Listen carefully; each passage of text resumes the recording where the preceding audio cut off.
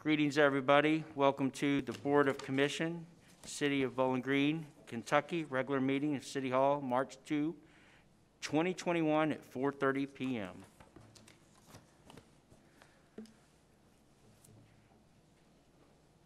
We will start with the invocation and pledge, and I will have Ms. Melinda Hill make introductions. Right. Thank you, Mayor.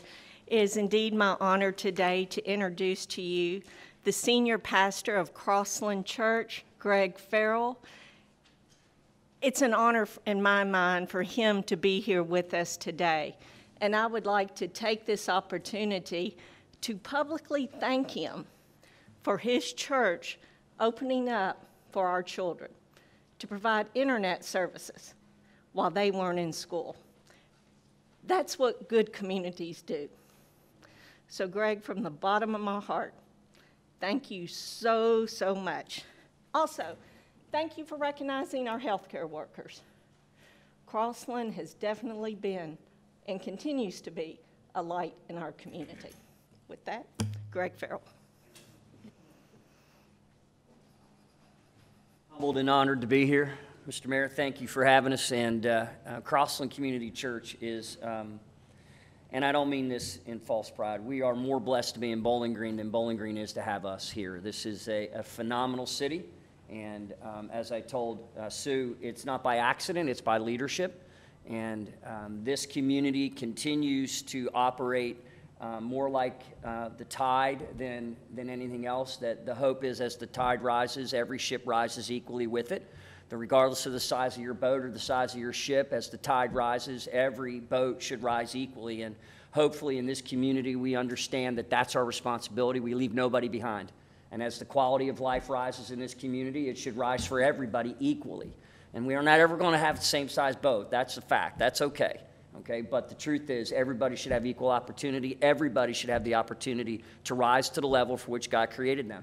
And this city continues to honor that. And it's rare.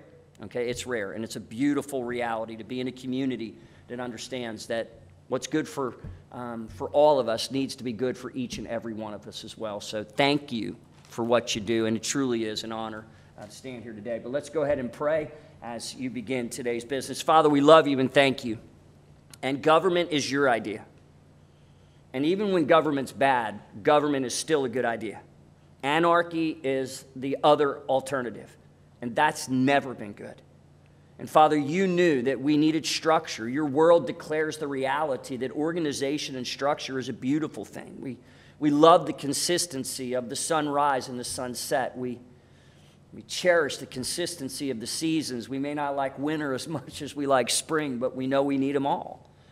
And so, Father, you're a God of order, and government was your idea, and the great news is this government, the government of the city of Bowling Green, Kentucky, was your idea. You created it. They've been elected, but they've also been called. They've been chosen by you for such a time as this, just like Esther and just like Mordecai. In an environment where a variety of opinions and political persuasions exist doesn't mean there has to be constant division. Harmony comes from different voices singing different parts. The beauty is we're all singing the same song in Bowling Green. And I just pray that you would bless this organization of people who have been charged with a tremendous responsibility to lead at such a time as this, from Health and Human Services to our police department to our fire and rescue. The stress that they're under is unimaginable and in so many ways immeasurable. And so, Father, I pray that you'd give them strength because there's thousands and thousands and thousands of citizens relying on them to make the best decisions possible. And so would you give them the grace? Would you give them the strength and the courage required to make the best decisions, because sometimes they're the hardest decisions. And what they need is what Solomon needed, wisdom. Wisdom. And that only comes from above. So bless them, give them strength, bless this city, and please, Father, bless the United States of America. It's in the name of Jesus Christ we pray. Amen. Thank you. Stand for the Pledge of Allegiance. I pledge allegiance to the flag of the United States of America and to the republic for which it stands, one nation, under God, indivisible, with liberty and justice for all. Thank you, Pastor Farrell. Thank you, Commissioner Hill. Thank you so much. Just little words of wisdom. This little words from Vince Lombardi. Perfection is not attainable, but if we chase perfection, we can catch excellence. So as we work tonight, I hope that we can work for a government that is chasing that perfection and working towards being excellent for our community. All right, let's begin with the roll call. Commissioner Bailey? Here. Commissioner Beasley Brown? Here. Commissioner Hill? Here. Commissioner Perigin? Here. Mayor Alcott? Here. Our first agenda of tonight is that we have a few awards and recognition, especially in our community, and we're going to bring up Chief Colson, and he has a special recognition we'd like to start with tonight.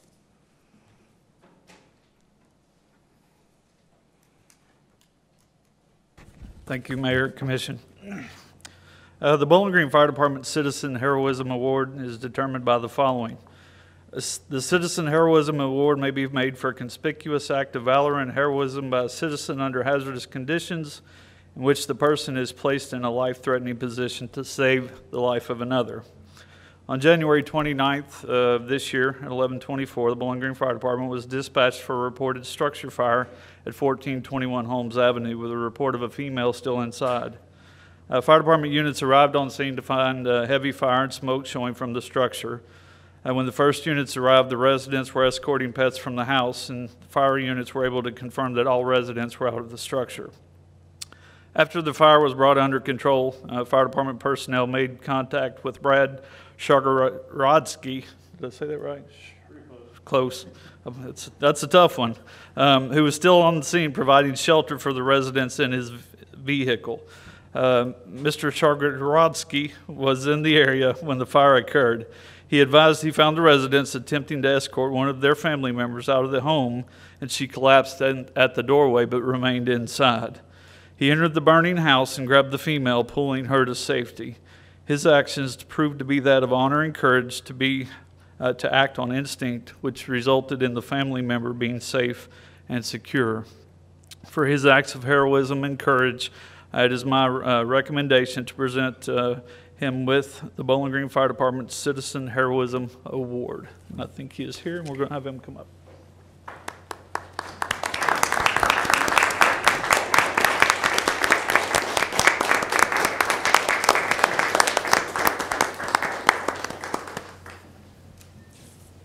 Let's come on up here. Come around.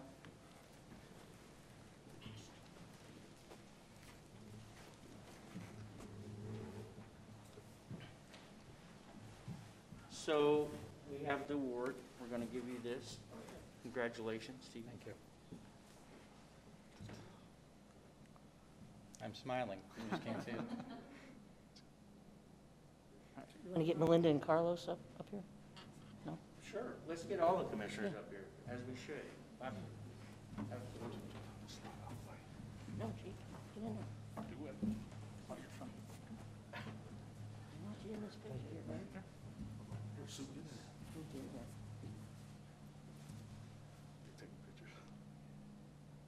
Smile.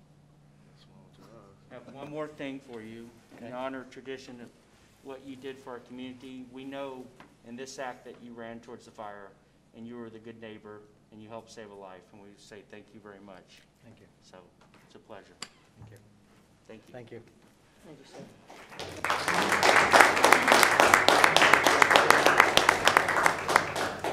I'll send it to Thank you, Chief Colson.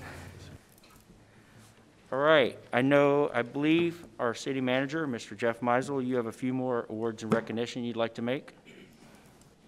Thank you, Mayor. I would like to recognize a few more employees tonight for various awards and achievements. The first one is Cameron Levis. He's in our Parks and Rec Department, Special Populations.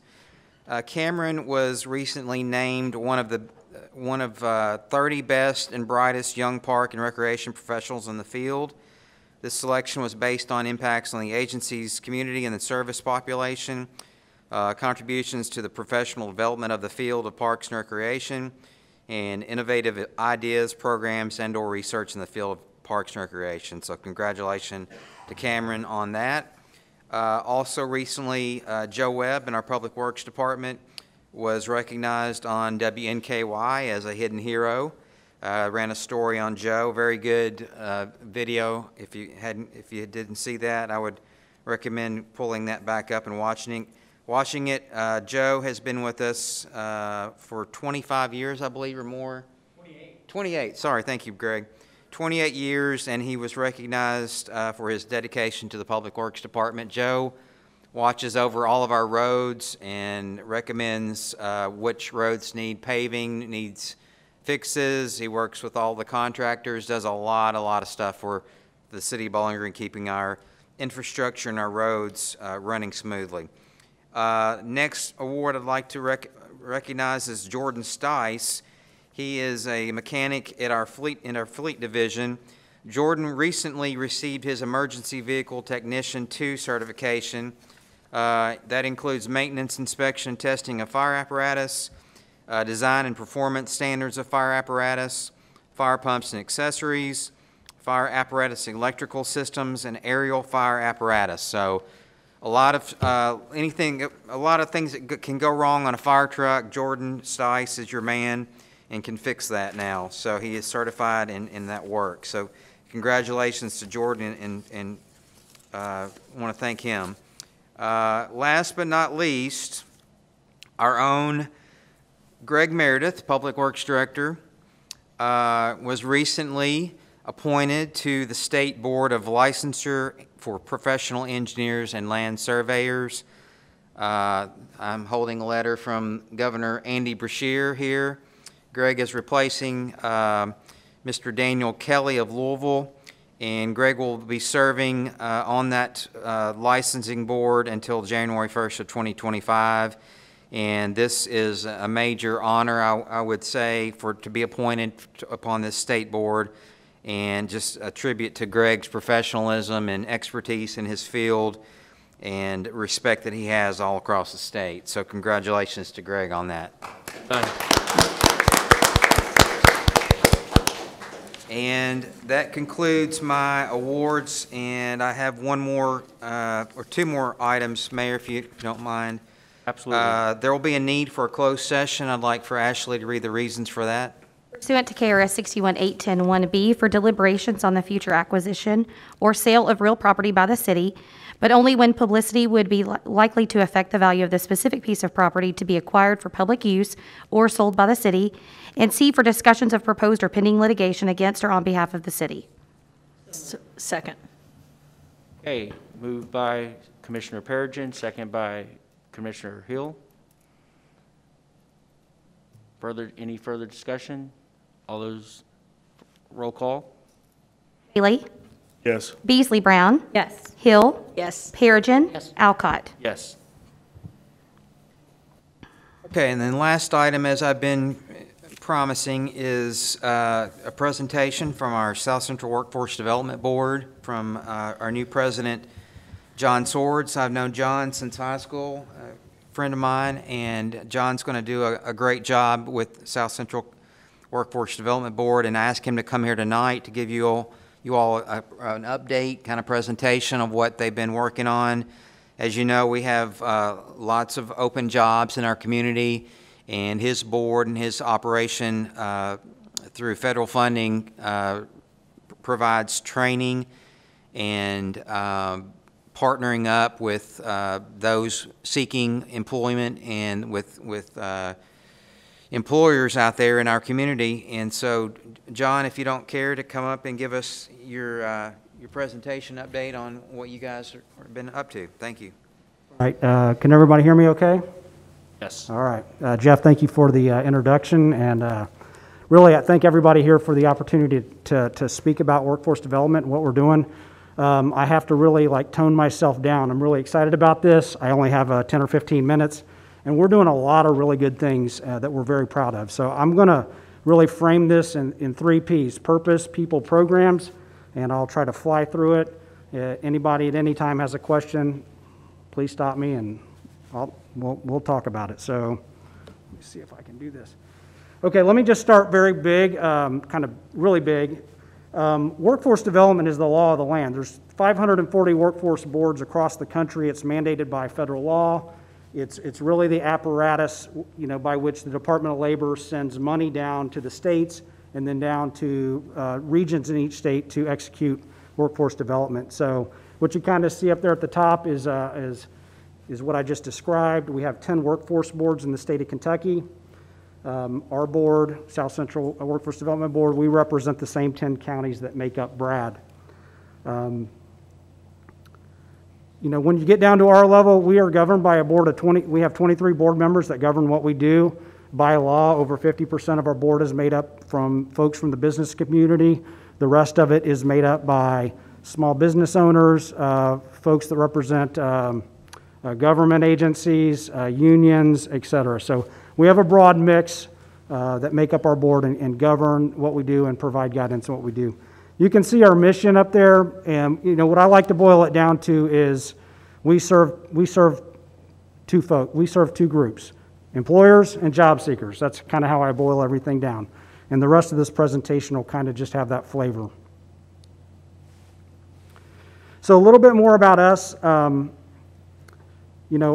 South Central Workforce Development Board, I've got 9 staff right now, and then kind of the area where we kind of operate in is if you look on the picture on the left where it says Career Development Office and Career Team, those are the 2 WIOA title partners that really focus in on workforce development. Then you have the Office of Vocational Rehab and Kentucky Skills U. Those 4 different organizations make up what's called the title partners of WIOA. WIOA stands for Workforce Innovation Opportunity Act and is the federal act that funds what we do. So I kind of directly control Career Team. They're subcontracted through our organization to deliver services to job seekers. I oversee our Career Development Office staff. They're state employees, but I oversee them in our Kentucky Career Center. And then I partner with OVR and Kentucky Skills U.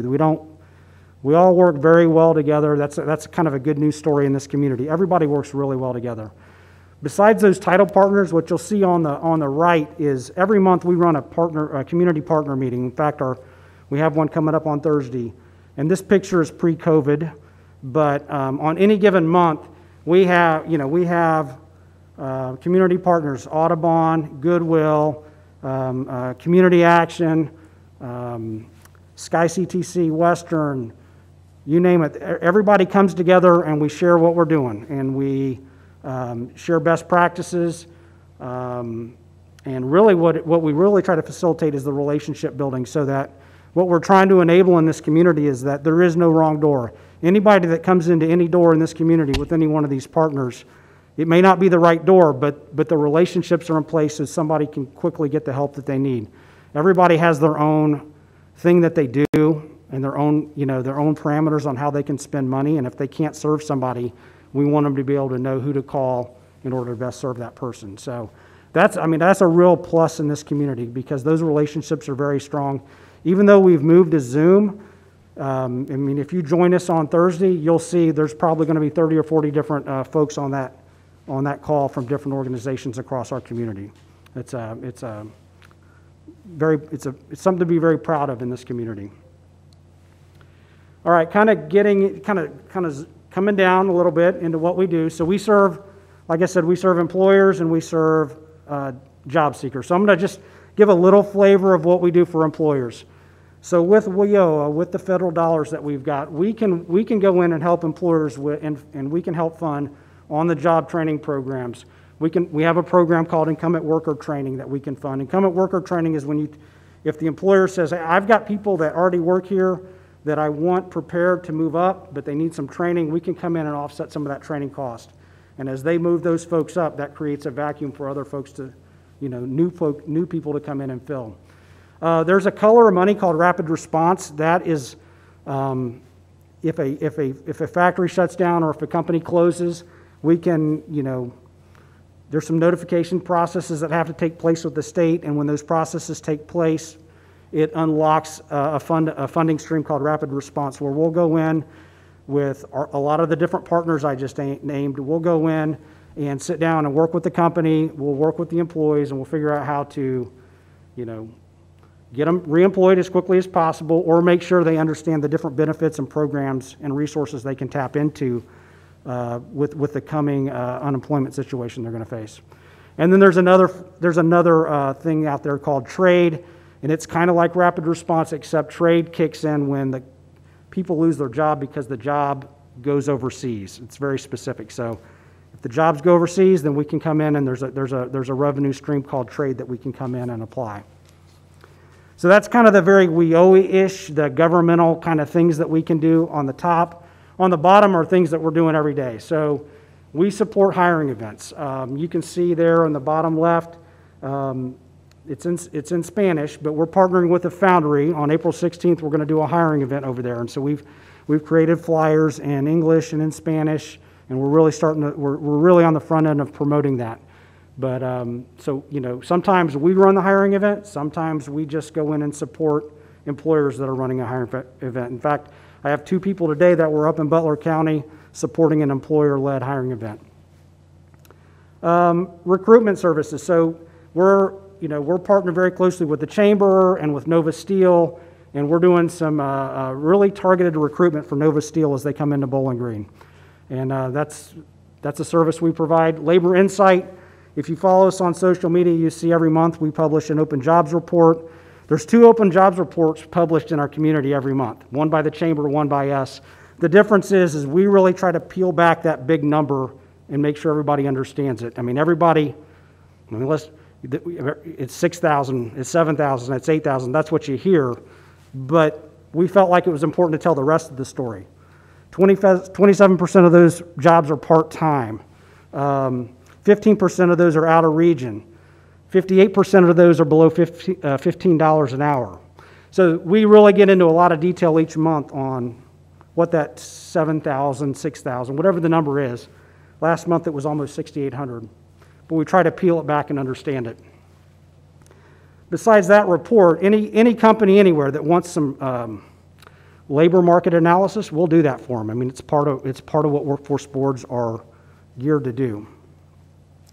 And then lastly, we've really gotten creative over the last year with COVID on doing some targeted advertising for jobs. And then in this case, what I've got up here is we've actually put in a 43-inch TV screen and a kiosk at Fort Campbell to tap into that service population that's getting ready to exit out of the military. So what you see is a picture of our kiosk. If a service member gives us their name, their phone number, their email, and they hit submit, it comes to our staff, and then we start trying to work with them and career preparation, mentorship, and then hopefully we get them recruited over here and plugged into one of our open jobs. So that's not everything we do for employers, but that's just a kind of just to give you a flavor of what we are doing. Okay, job seekers. So again, with WIOA on top, this is where a lot of our money comes into play. We like to spend money on people that have barriers to entry into the workforce. So if for folks that qualify, we can put them into short-term training programs that result in getting a credential. We can also fund things like on-the-job training, work experience programs, and so forth. In 2020, in this COVID year that we just went through, what you'll see on the left is last year we funded 67 people through WIOA. We funded 67 people through short-term training programs. A majority of that was CDL, but there was some phlebotomy, some CMA, some certified medical assistant, some certified nursing assistant programs.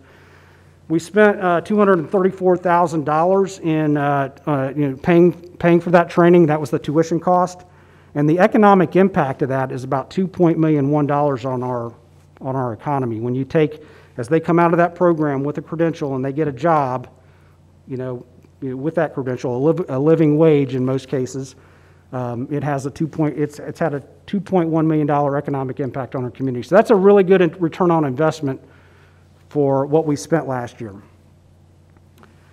Kind of looking in the center, those are just a couple of pictures or flyers. We focus in on 5 focus populations. It kind of guides who we try to help. So Students, secondary, post-secondary students. So up there's a picture of an event we did last year at Allen County High School on a career exploration event that we helped them organize. We serve transitioning military, I've mentioned, reentry. We do a lot of work throughout our 10 counties in a lot of our jails and in a lot of our county attorney offices. You know, we're trying to facilitate people going to work instead of going to jail. Let's keep them out of jail. Let's get them into a work situation where they can make money and stabilize themselves. So we're having a lot of success with that, particularly in Barron County and Hart County right now. There in the middle, BC Skills Coding Academy. That's a 15-week coding academy that we've got going on right now. It's in week 7, so they're almost to the halfway point.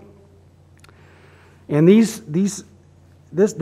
have a wide range of people in this class, but they're going to come out of this class, which cost a little under $5,000. They're going to come out of this, and they're going to be making somewhere between $60,000 and $65,000 with the 3 certifications they're going to get in the course. And so we're pretty excited about that. Other things that we've got, and this is by no means all-inclusive, but one of the things that we've done is we invested in an online learning management system called Kentucky Career Edge, and it's a platform to help job seekers do career preparation right off of their phone. Since our centers are closed and we can't necessarily see people in person, we get them into this free account. Doesn't cost anything. It's got a lot of good learning content, a lot of good modules. It's got a resume builder.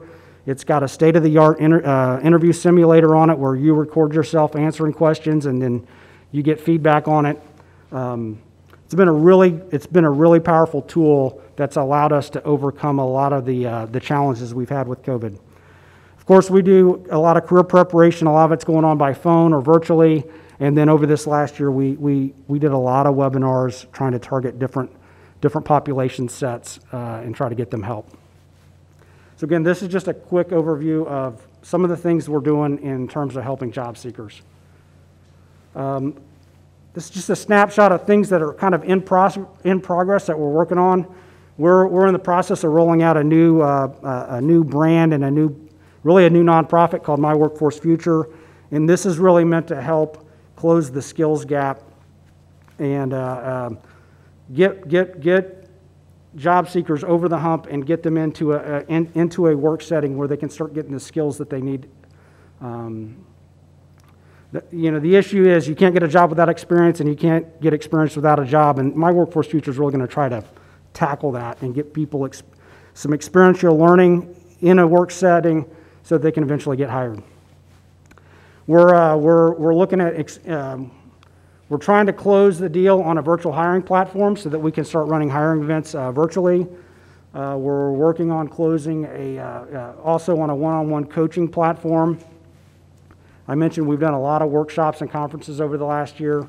And then at some point this year, we hope to reopen the Kentucky Career Center down here. That's a work in progress with the state. And we'll see what happens with that. I mean, we want it open. We want to serve our job seekers in person, but of course there's a lot of challenges to that at the moment. I don't know how I'm doing on time, but this is my I think my last slide. So 59%. I worry about the $7,000 number, the 7,000 open jobs figure. That bothers me. I lose sleep on it, but I actually lose sleep on this one a little bit more. This number represents the workforce participation rate in South Central Kentucky. 60% of working age adults, that's 16 to 65, are in the workforce. That means 40% are not in the workforce, and there can be a litany of reasons for that. People step out all the time, and maybe they have a disability. Maybe they're a caretaker for somebody that's disabled. Maybe a mother or father raising a child, and they step out of the workforce. But there's also a lot of folks out there that could be working that aren't. That 40% represents almost 100,000 people that are just not working. So, that 7,000 figure will go away really quickly if we can chip into this number. But the only way we're going to chip into it is, it's not the South Central Workforce Development Board that's going to solve this. It's not any one organization, because it's kind of a cultural issue. It's an attitude about the value of work. And so in my opinion, I like to kind of finish with this, aspirationally, I would like anybody that's a key leader in our community, a faith leader, a political leader, an educator, let's talk about the value of work. What comes with the value of work? It's not just money, it's not just benefits, it's self-esteem. There's social benefits, there's mental benefits to working. And so I'm kind of leaving you with my ask of you, like help me with this conversation, because if we can just chip into this number just a little bit, we'll close that gap on the open jobs that we've got. So that's all I've got. If you're not following us on social media, you should, because we do some really good work on social media. And you can see kind of all the great things that we've got going on. That's my story. I'm sticking to it. Any questions, anything I can answer for anybody? Hey, I just want to say we appreciate this partnership that exists. And, we hear this number, and you brought some clarity to the number, about percentage of those being under $15 an hour, percentage of those, being, I'm trying to remember your percentages, but you stated, part-time. It's not just like 8,000 jobs that are not available for the community, and our partners that are looking for this area are looking to fill those positions. And so, there is a lot of stigma right now with manufacturing, and what manufacturing used to be and what manufacturing is today.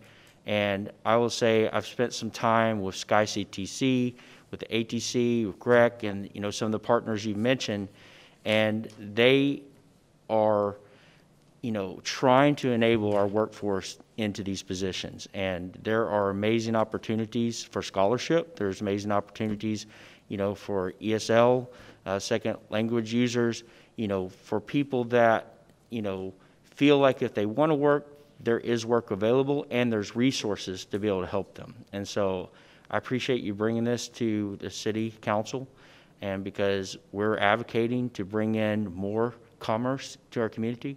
And it's important that our jobs, and that we can ensure these manufacturers that we will have people for those. So that's kind of what I'm hearing you ask of us, and I'm appreciating that you are asking us to do that. And it's going to take more than just one of us, so thank you. Thank you, Mayor. I appreciate the opportunity to speak today. Anybody that wants to meet with me at any time, I've left my cards around. I'd be happy to talk to you. Let me ask you one thing. Yes, I sir. appreciate everything that is up there, because those are some of the things that I talked about in my campaign. One thing that I could tell you is that we know that automation's coming. There's no way I'll take that back. Automation's not coming, it's here. And I'm wondering, with the EDGE program that you have, is there a possibility that you could put up a portal? And what I mean by like a portal, if someone is fired on Friday, they could possibly be hired, on Monday, because they're talking to each other and saying, we have this job available, and this person that you may have let go, their skills would be able to fill here. So they could go back to work almost immediately. Because everything else I love that you got to do. I wonder if that could be possible to even incorporate. That platform does not do that currently, and I'm not Gotcha. sure that it will. It's really geared towards learning management. And what you're really talking is more kind of a jobs bank and housing employee, job seeker data. And I would love to say yes, but I can't look you in the eye and say yes, it's going to do that I got you. anytime soon. Anybody else? Thank you, Mr. Sword. All right, thank you much. I appreciate it. Thank you, Jeff. That's all I have, Mayor. Thank you, Mr. Meisel. We will move on to our agenda items. The first agenda is we have the approval of our minutes for special meetings on January 29th, 2021, and combination of February 2nd, 2021. We will be discussing both of those at this moment. So moved. Second.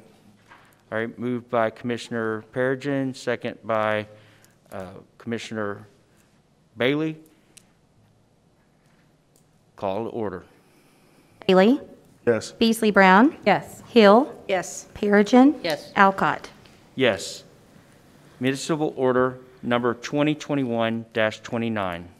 Municipal order approving the probationary appointments of Thomas Miller and Austin Smith to the position of police officer in the police department. So moved. Second. Sorry, I missed that.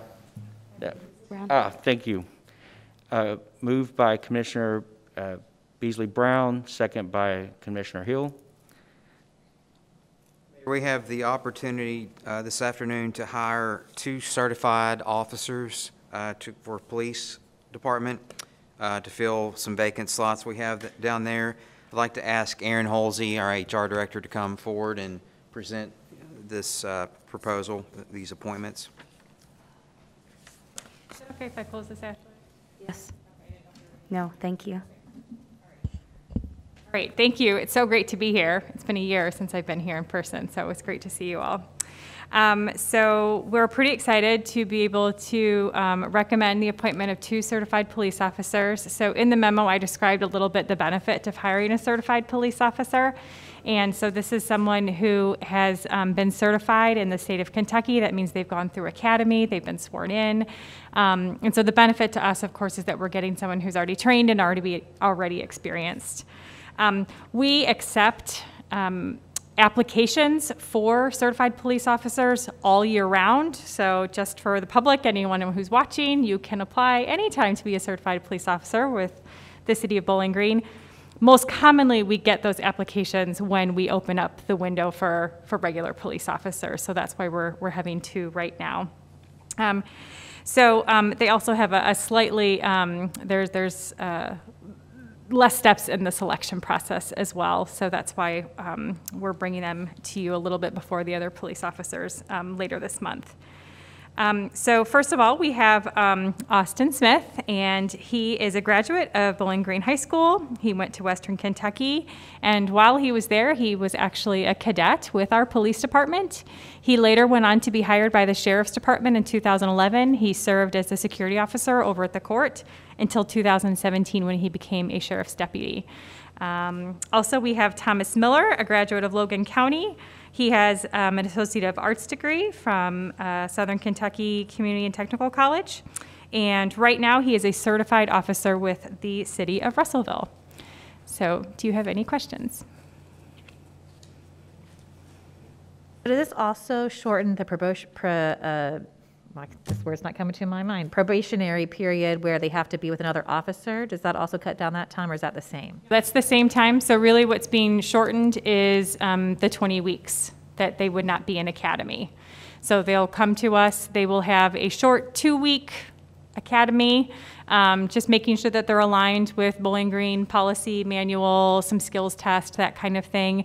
And then they immediately go to their 15 weeks of field training with a PTO. That's the same amount of time that a new officer would have. Thank you. Sure. They are not here tonight. So. Further discussion? All right, roll call.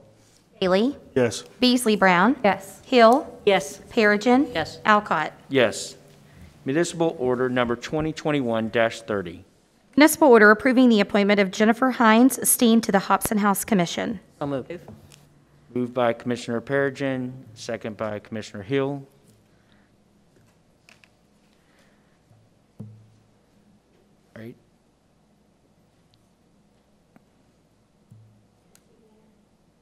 Recommendation. Sorry. We have a recommendation for Ms. Jennifer Hines Steen to be appointed to the Hobson House Commission.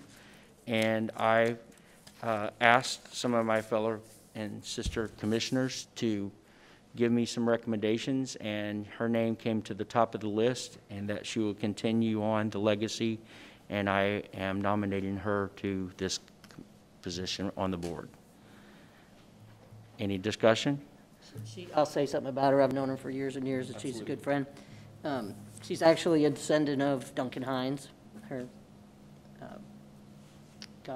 Cora Jane Spiller and Colonel Spiller, also relations, and I see her almost every time I go in Hobson House. Jennifer's there volunteering or, whatever it is that they need. So I think it's just an outstanding pick.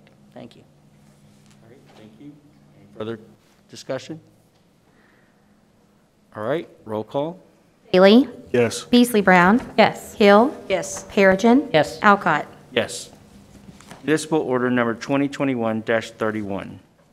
Municipal order authorizing the acceptance of an economic development bond grant from the Kentucky Cabinet for Economic Development for Ball Metal Beverage Container Corporation in the amount of $500,000 and approving and authorizing execution of a grant agreement. So moved. Second. Moved by Commissioner Beasley Brown, second by Commissioner Hill. As you all will recall, just several weeks ago, Ball Metal Beverage Container Corporation came to Bowling Green. They'll be locating in the Trans Park. It's a $305 million investment, capital investment, going to build a 500,000 square foot building with roughly 200 jobs starting out, so an excellent project. As part of their incentive package from the state has granted them a $500,000 bond, which is basically a grant, economic development grant, to offset their project cost. To go with that, though, the state requires a locality to be used as a pass-through entity.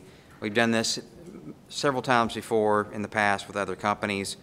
Basically, they'll send us the money, we'll hold it, and then when Ball is ready to draw the money out, finance, Katie will release the money to Ball just as a requirement from the state. So we are asking this for your approval to do this tonight through as an economic development incentive for Ball.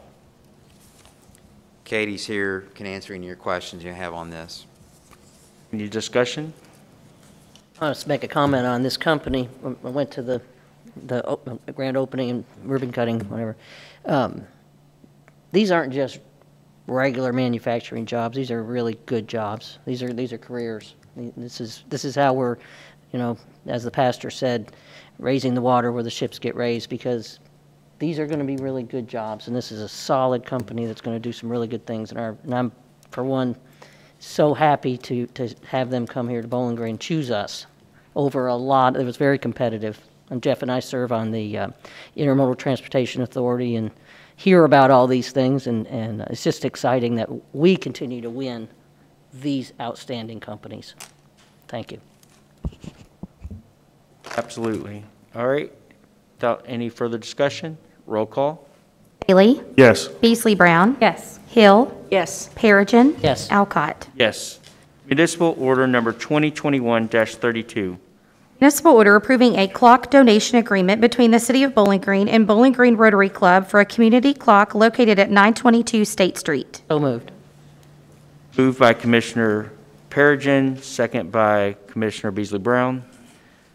So as you all have probably noticed, we have a beautiful new clock over on State Street, and that was donated, put together by the Rotary Club to celebrate their 100th anniversary here in Bowling Green.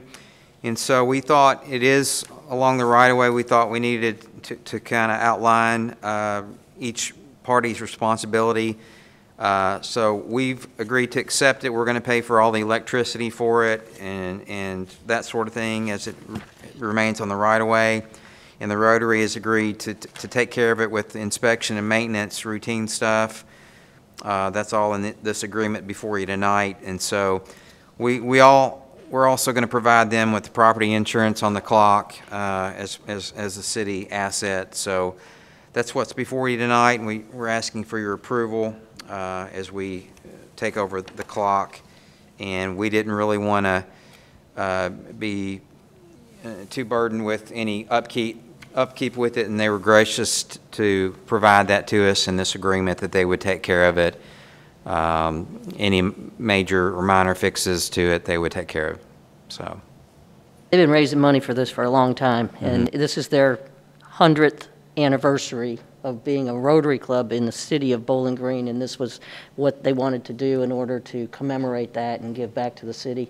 So I just thought that was outstanding. And strong Rotary Club. Absolutely is, and the Rotary Club has been a longstanding partner of our community and always doing amazing things. They did a partnership with my school and gave us a safe for us, our kids and our cadets participating with Flags with Kids. planting flags around our community and our neighborhoods. Amazing program as well. Yeah, and to that note, anybody that wants one, get a hold of the Rotary Club. I have one, and it's just, it makes me so proud to see that, because that does a lot of good. The money that you buy that flag, I think it's $75, and they come and they do the, Year-round. yeah, they check to make sure they're not going to dig up a line or something like that. They do that, and then they put a PVC pipe, put a flag on it, and you're For good to- 6 major holidays. You're good to for go. the year. So, Absolutely. it's a really cool program. Any citizen that's interested in that, you can call me and I'll get you hooked up. All right, further discussion? Roll call, please. Bailey? Yes. Beasley Brown? Yes. Hill? Yes. Perigin? Yes. Alcott? Yes. Ordinance number BG 2021-7, first reading, non-binding. Ordinance creating interlocal agreement with Warren County and Warren County Volunteer Fire Departments. Ordinance creating and approving interlocal cooperation agreement for automatic aid for active shooter hostile event responses with Warren County and Warren County Volunteer Fire Departments. Second. Moved by Commissioner Hill, second by Commissioner Beasley Brown.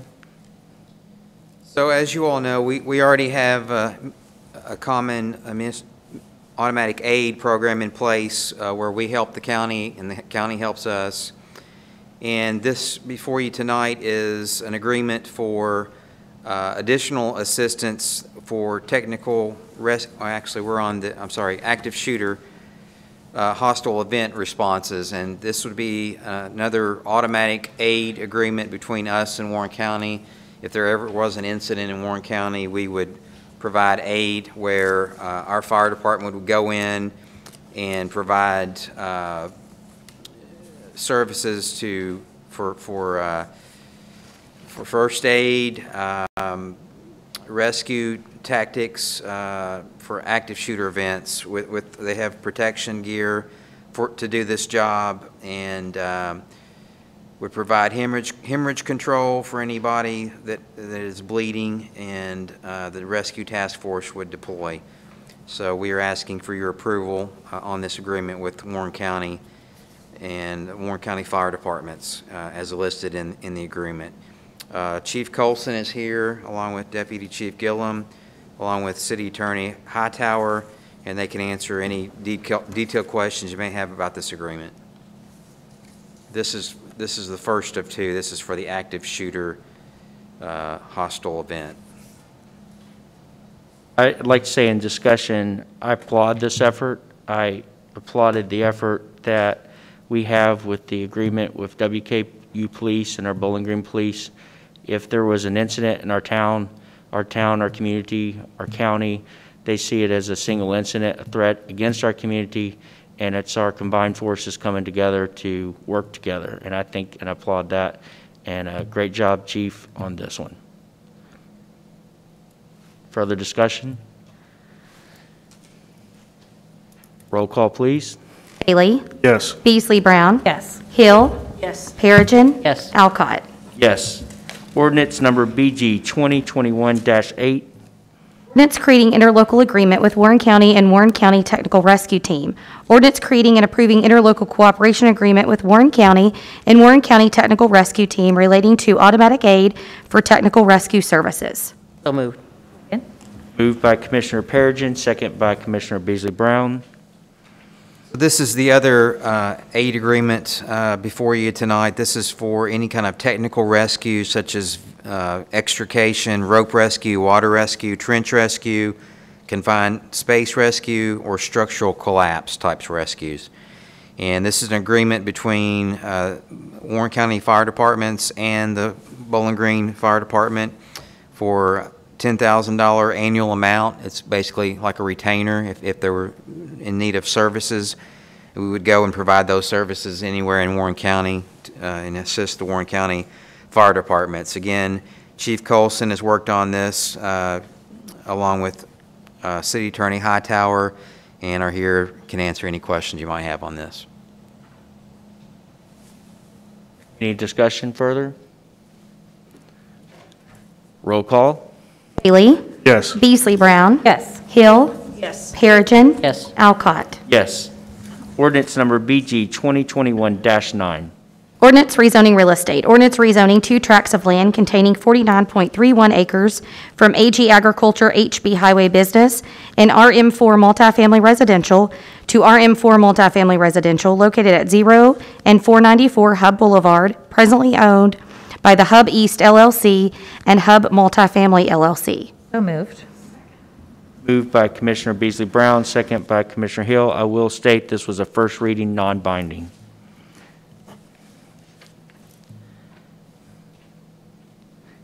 Okay, any discussion on this one?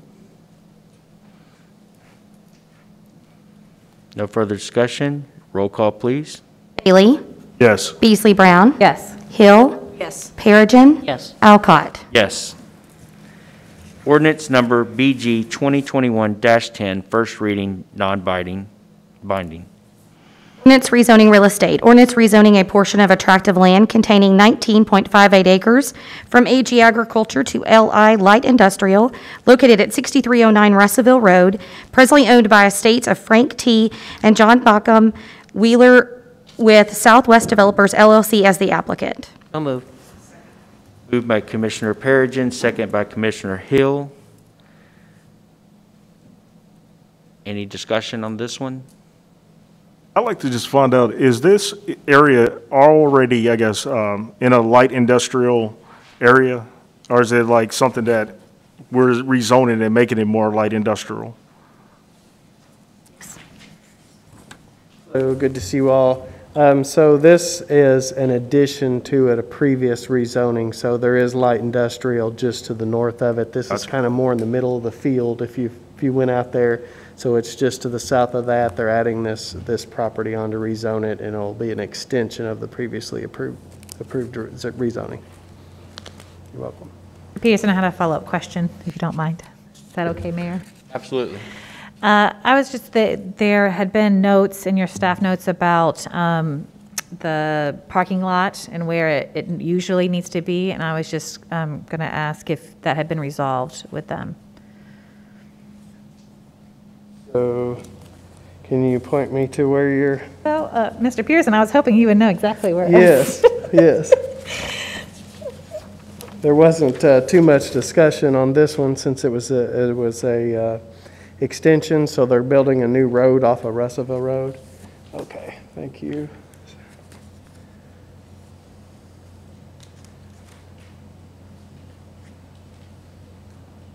In the staff notes part.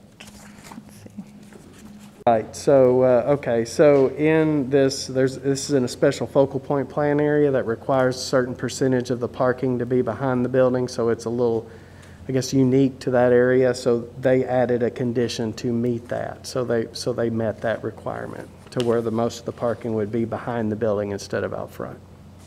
That's my only question. Thank you. All righty, thank you. All right, any further discussion? Thank you, sir. All right, roll call, please. Bailey? Yes. Beasley Brown? Yes. Hill? Yes. Perigin? Yes. Alcott? Yes. Ordinance number BG 2021-11, first reading, non-binding. Ordinance relating to classification pay schedule. Ordinance amending the classification pay schedule G for general classified employees of the City of Bowling Green for fiscal year 2021. So moved. Second. Moved by Commissioner Perigin, second by Commissioner Hill. Mr. Misley, you have any comments on this one? Thank you, Mayor. This is, we recently had a resignation in our Code Enforcement Division, and I'd like to ask Aaron Holsey to come forward again and lay out the plan we have put together for the Code Enforcement Division and what the new leader position would be. Aaron? Sure. We did recently have a resignation of James Napper. Mr. Napper served in our police department and retired, and then he joined the code enforcement, so we're very grateful to his many years of service.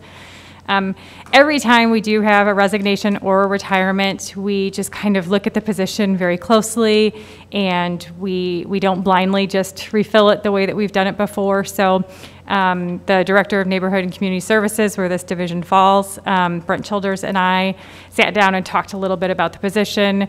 We looked at the pay schedule, and we decided for what we're looking for. And in addition to the positions that are similar on the schedule, that an upgrade is appropriate. It also had the title of coordinator, which I did not believe appropriately described what this person does. This person is the manager of the division. This person supervises 6 or 7 employees. They have several different varying roles, our code enforcement inspectors.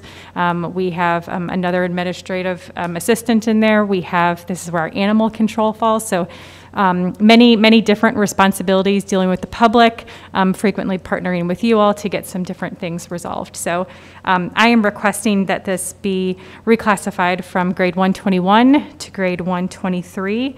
Based on Mr. Knepper's prior salary, the cost to the city is pretty negligible at this point.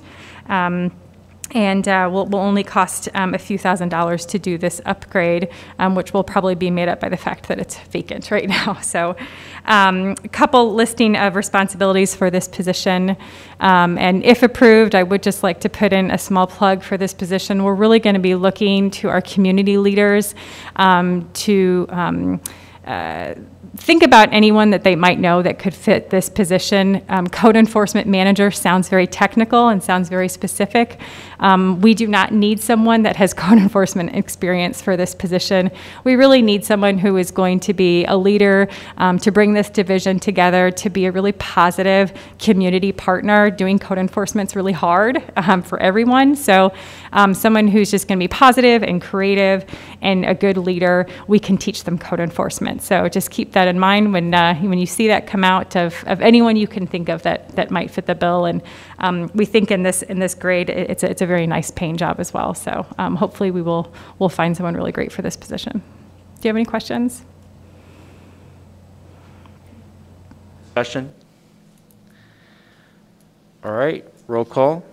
Bailey?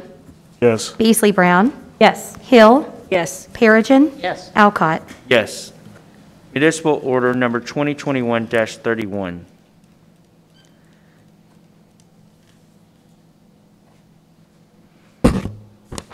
Thirty-three? Sorry, 33. Municipal order authorizing the submission of an application for Homeland Security grant funds through the Federal Emergency Management Agency Assistance to Firefighters Grant, Fire Prevention and Safety Grant Program in an amount up to $4,286 for the purchase of smoke detectors for the fire department. So moved. Second. Moved by Commissioner Beasley Brown, second by Perigin. Our fire department would like to apply for this Assistance to Firefighters grant in the amount of $4,286. This would be to purchase smoke detectors.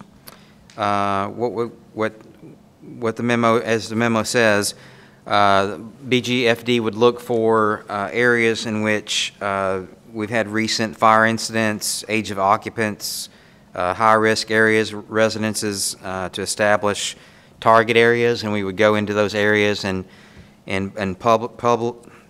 publicize the fact that we're going to give these away and go put those into play. So this is a grant that requires a 5% match. Of course, it's minimal, $214, will be covered out of the Fire Improvement Fund. And Chief Colson is here tonight, along with Nick Cook, who both worked on this, put it together to get this grant money, and we would like your permission to apply for this money. We've gotten a couple of these over the last year or two from the Assistance to Firefighters Grant Fund, and would like to continue with that. Very good source of grant. I love the match on this one, 5%, so incredible job on It's that. very good. And I love the 10-year lithium batteries, because I just switched to those, and it has been the most marvelous thing ever to not have the beeping of fire alarms. Get every 6 woken up months. with the chirps anymore? Yes, exactly. All right, further discussion? Roll call, please. Bailey? Yes. Beasley Brown? Yes. Hill? Yes. Perigin? Yes. Alcott? Yes. Municipal Order Number 2021-34. Municipal order authorizing the submission of a 2021 grant application to the Kentucky 911 Services Board for 911 system radio and phone dispatch console equipment in an amount up to $186,409. So moved. Second. All right, moved by Commissioner Beasley Brown, second by Commissioner Bailey. This is another round of grant money being offered out there by the 911 Services Board. Again, we have gotten this money before for other things down at the police department for 911. This would be for 2 additional dispatch console centers in 911 center, and this would bring us up to a total of 9 in our 911 center. These would go to purchasing for the CAD system stations that they use down there, and this all integrates with the new CAD system with Motorola that we just went live with, along with all the other bells and whistles that system now does with providing service. But this is for the actual console workstations, and these aren't cheap, as you know, but this is for $186,000, and there's no grant match required for this one, so we'd really like to get this one, and we request your approval to go after this one. Again, Chief Delaney, I believe, is here, and Nick Cook is here as well to answer any questions you might have. Great, we're going for this grant. Further discussion? Just again, thanking Nick for always going after these great grants. And also just really grateful that we are continuing to invest in our dispatch center. And I know, that's such an important part of keeping our citizens safe when they're in that moment of needing life-saving services. So grateful we're expanding as our city grows, and just grateful for all the work that they're doing. And I know it's adding the ability to text to 911 is probably another thing that they're adding to their plate. So hopefully this will also help now that we're bringing on multiple ways for our citizens to be able to reach our 911 center. Other discussion? All right, roll call, please. Bailey? Yes. Beasley Brown? Yes. Hill? Yes. Perigin? Yes. Alcott? Yes. Municipal Order Number 2021-35. Municipal order authorizing subrecipient agreement between the City of Bowling Green and Hope House Ministries Incorporated for Community Development Block Grant Coronavirus Funding. So move. Second. Moved by Commissioner Hill, second by Commissioner Perigin. So as you all probably remember, we've gotten a couple of rounds of CDBG CARES money that Brent and his staff have been allocating, and this is just a slight tweak or request to tweak our process of funding for or providing for rent and mortgage assistance as well as utility assistance. And I'd like to ask Brent Childers to come up and give you the details of what this would do. Brent? Yeah, thank you, Mr. City Manager. So last fall, we awarded to a consortium called Together BG that was led by Brass as the contract vendee as part of our agreement. As they extinguished that round of funding, we look to that group as a round 2 of funding from our CARES CDBG funding. Brass decided that they no longer wanted to be the lead as part of that. So we went back out to the partnership, and Hope House, local nonprofit here in our community, who was part of that consortium, that Together BG, stepped up and said that they would be the lead. So tonight's agreement that is before you is for us to do an agreement with Hope House to do CDBG CV for rent, mortgage, and utility assistance. So they'll be taking all the applications, they'll be doing all the screening, all the verification, and then paying the rent and utility and mortgage payments on behalf of the clients and tenants, and then they will be reimbursed by the city through the CDBG program. So I'll entertain any questions anybody might have. Thank you. I have a question. Absolutely. I apologize. First, I just want to thank all of our community partners for partnering with us to get this much needed relief to our community so that we can prevent folks going into homelessness because of the pandemic. I know that there's some folks who are eagerly awaiting more funds coming to this entity. So when will it be I guess, available again for the community to be able to? 2 weeks ago. Oh, 2 weeks ago. Okay, Yes, good. yes. So this was actually on the agenda item for the previous agenda, but given the sake that we didn't want families to have to wait 2 weeks because of our inability to have a meeting due to the weather, we moved forward with this, but we would need to bring it back to you all for formalization. So we've already had our kickoff meeting with Hope House and the partners, and they started taking requests 2 weeks ago. So we've updated our website, or we will be updating our website to reflect all the contact information. So if people go to our website, bgky.org, at the top banner, they'll see the phone and contact information for Hope House, Refuge BG, Habitat for Humanity. I think Brass is still a part of the Together BG consortium. But in the morning, they can call any of those organizations. Great. Correct. Thank you all so much. So I got a comment. I worked with the city attorney the other day on looking at some numbers on this project, and I just want to let the citizens know this. A total of $429,770 has gone out to the citizens of the city of Bowling Green for rent, utility payments, and mortgage. Of that, $341,657 has specifically gone to rent. So I think that is just an astronomical number. And, you know, when we talk renters assistance and renters support, I think we can point right to the CARES Act and to you, Brent, and our nonprofit agencies that are really making a big, huge difference. And so, thank you. Thank you. So those are big numbers. Absolutely. Further discussion? All right. Roll call, please. Haley, Yes. Beasley Brown. Yes. Hill, Yes. Perigin. Yes. Alcott. Yes. Municipal order number 2021-36. Municipal order approving an amendment to the BG Care Small Business Grant Program with small businesses who qualify for economic relief. So moved. Simultaneously, I'll take Commissioner Beasley Brown as moved and second by Commissioner Hill. Last summer, as you know, this is what I'll call the regular CARES Act money. There's kind of two pots going on here. We received our first allotment of CARES Act money, and in the late summer, we brought to you a program called the BG Cares Small Business Grant Program, where we wanted to help out our local businesses due to COVID and the impacts of it in the pandemic. And so we had earmarked approximately $1,885,000 to go towards this project to help small businesses. To date, we have awarded $1,639,000 and helped roughly 365 small businesses. We came to you about a month or so ago and we upped our amount, so that may have been at the retreat, I can't remember.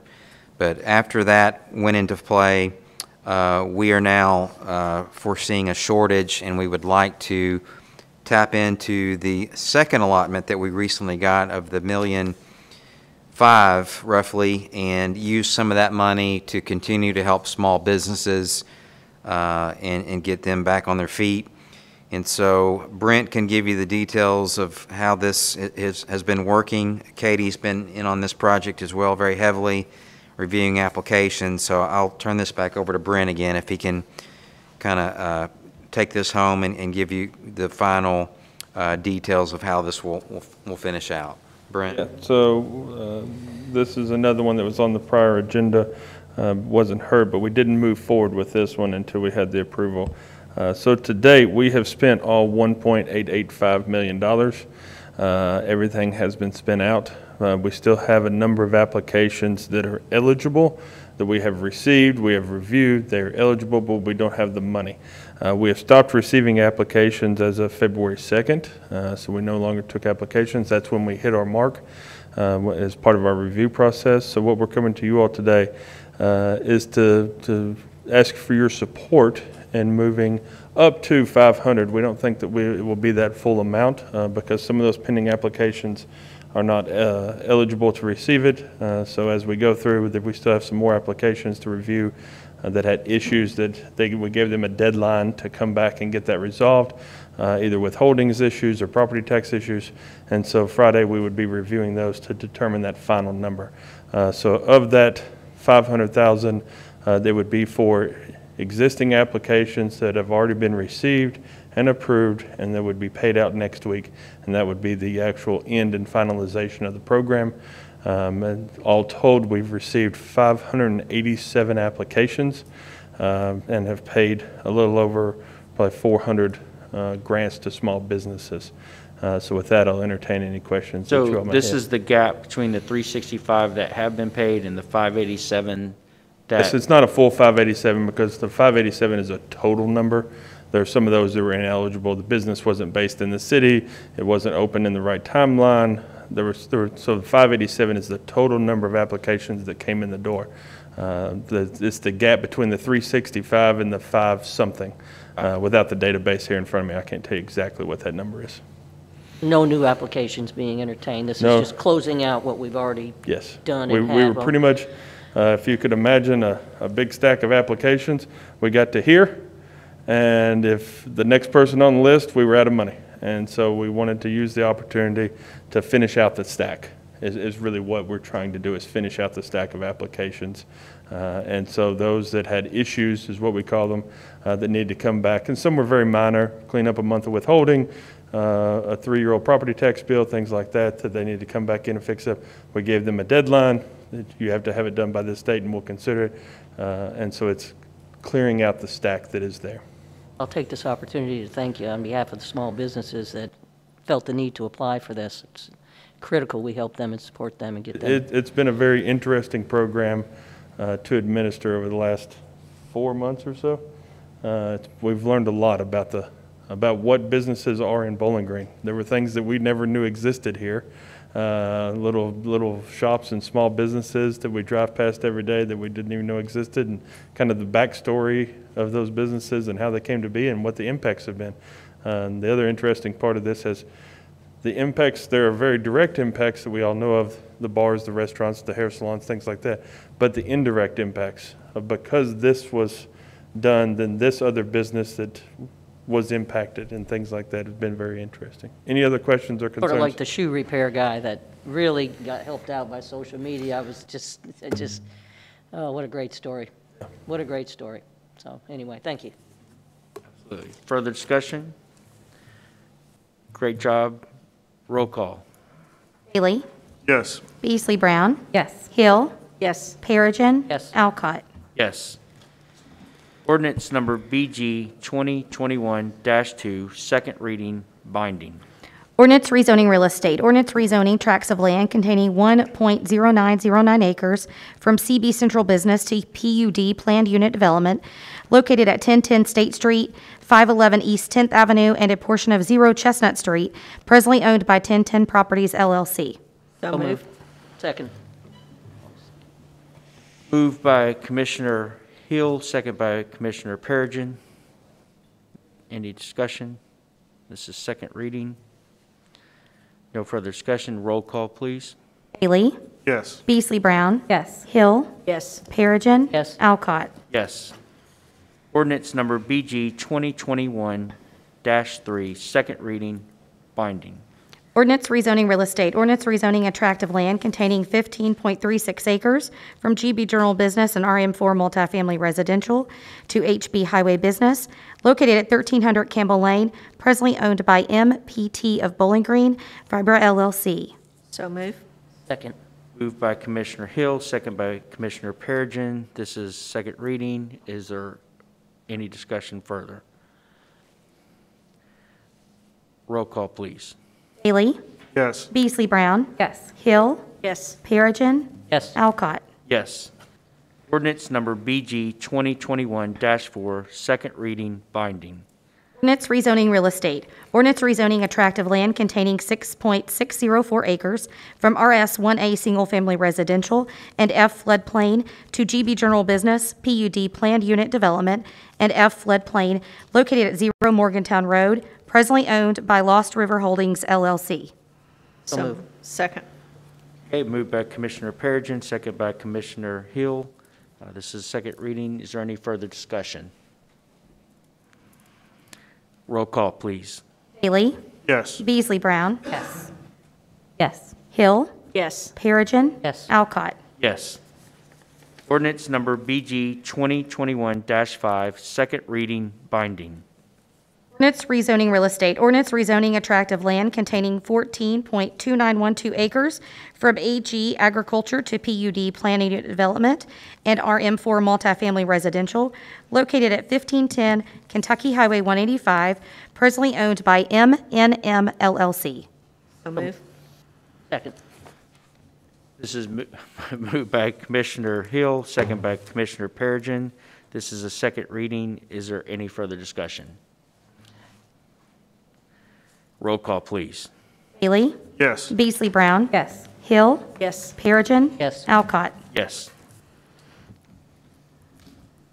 Ordinance number BG 2021-6, second reading, binding, as amended. Ordinance amending Code of Ordinances. Ordinance amending Chapter 25 Code of Ethics of the City of Bowling Green Code of Ordinances to amend subchapters related to Board of Ethics and penalties. So moved. Second. Moved by Commissioner Perigin, second by Commissioner Beasley Brown. This is a second reading. Is there any further discussion? Roll call, please. Bailey? Yes. Beasley Brown? Yes. Hill? Yes. Perigin? Yes. Alcott? Yes. Is there any public comments at this time? Please approach, state your name, state your address, and we'll give you 3 minutes for the podium. My name is Brian Fishback. I'm a resident of Warren County. I'm here to talk about summer strolls. Can you Y'all state have your them. address too, sir? I live in northern Warren County. Clifford Way. Thank you. Thank you. Mr. Fishback, go ahead.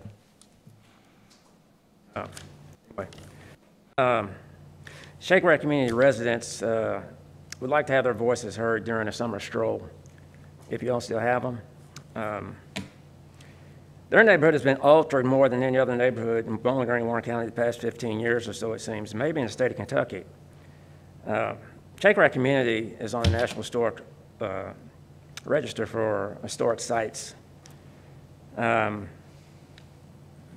neighborhoods in Warren County have had 2 summer strolls. They haven't had 1 yet.